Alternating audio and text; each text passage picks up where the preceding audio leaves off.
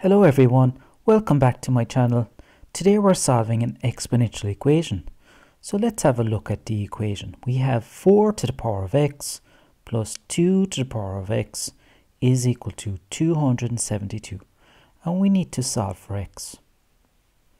So before we start, maybe pause the video and give it a go, see can you solve it, and don't forget to subscribe to the channel if you are new.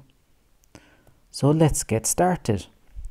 So we're going to concentrate on the 4 to the power of x now. So we're going to convert the 4 to 2 to the power of 2, all to the power of x. And we have 2 to the power of x is equal to 272.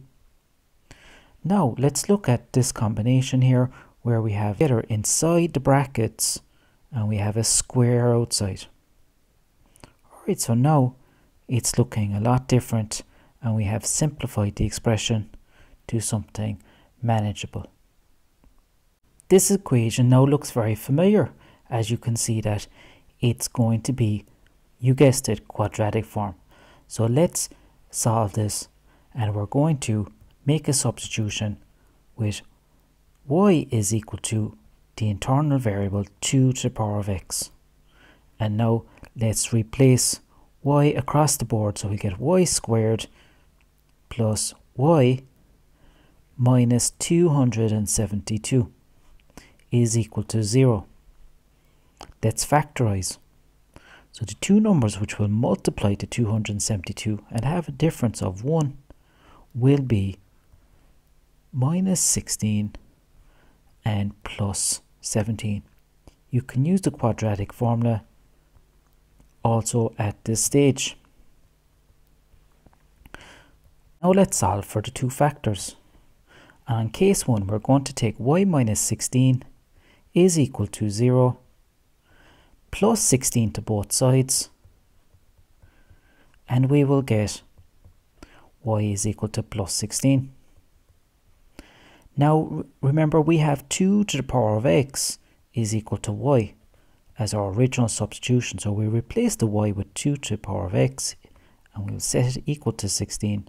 Now let's convert our 16 into a 2 to match the base, and we will have a power of 4.